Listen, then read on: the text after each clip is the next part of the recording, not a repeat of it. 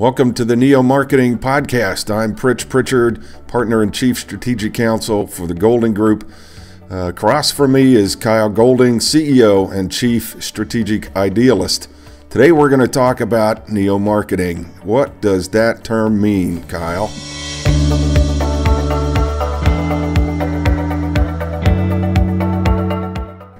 So Kyle, what exactly does the term you coined this term. What does NeoMarketing mean to you? So I was trying to think of a way to describe how using very modern tools and modern techniques, but traditional marketing, advertising, communication, public relations, at the heart of what we do and at the heart of what is working for people in the world today, using digital channels, social media, web, etc., and integrating that with traditional print, TV, radio, etc. It's a hybrid. It's a new way of thinking about things, but it's not so radically different that you can't reference back to the classic traditional techniques that we've always used for a long time. So it's taking what the best aspects of very traditional marketing and then the very best aspects of today's cutting edge digital tools and technology and combining those two ideas together.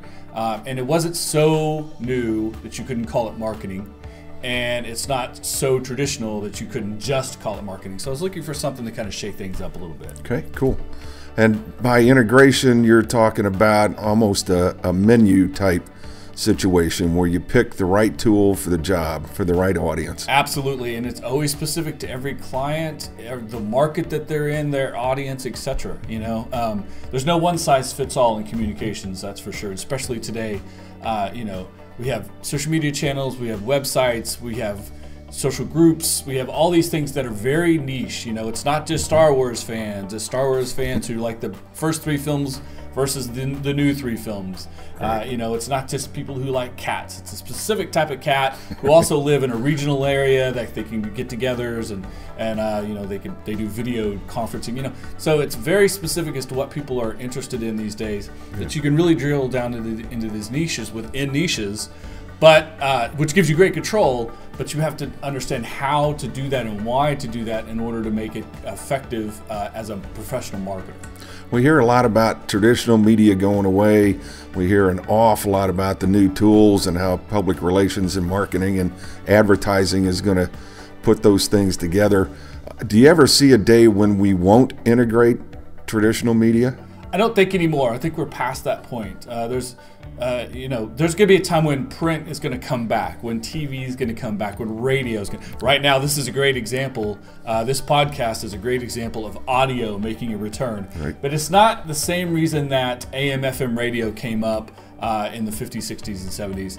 It is slightly, a lot of it had to do with transportation, people traveling and things like that. A lot of people are listening to audio now passively. Someone right now is listening to this on a treadmill. Someone's listening on a train. Someone's listening in their car.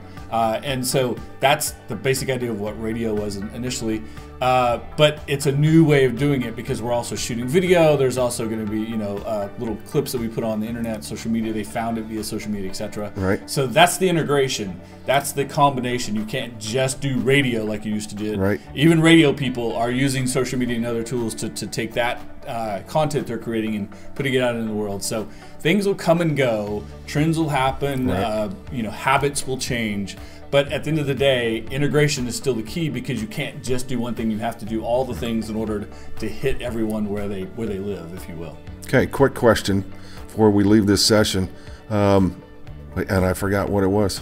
You forgot your question? I forgot my question. Well, I haven't had enough coffee. I guess that means I've done a really good job of explaining what NeoMarketing is. You certainly have. Thanks. Well, I have a question for you then. Since we covered NeoMarketing, let's learn a little bit about Pritch. Pritch, what are you working on right now?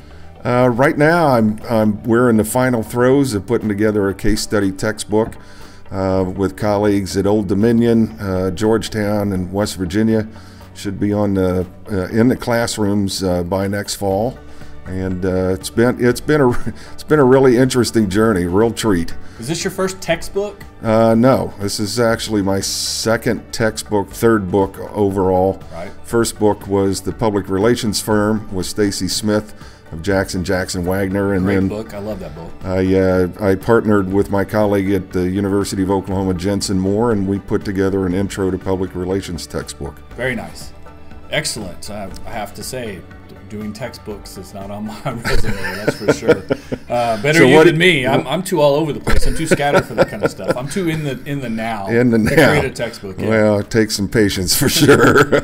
What are you up to, Kyle? Actually, literally, thanks to LinkedIn, I was reminded it's my 1-year anniversary of a tech startup that I've been partnered in. It's called VORTTX Training. It's long-term care facility emergency response training. It's an online thing. If you're not in long-term healthcare, it really doesn't make much sense to you. But it's been an interesting project. It's very tech-heavy, and I'm a tech guy, but I'm not a programmer. Right. So I'm a tech enough to talk to programmers. Definitely not doing it myself. Been learning a lot about that process. Also, I don't necessarily know anything about long-term healthcare, but my partner in that project is. So it's been an interesting learning curve. Of course, every startup thinks, day 2 you make $1 million. Right. We're 366 days in. We have not made $1 million yet, nor have we made very much money yet. But it's part of the process, and I love the process.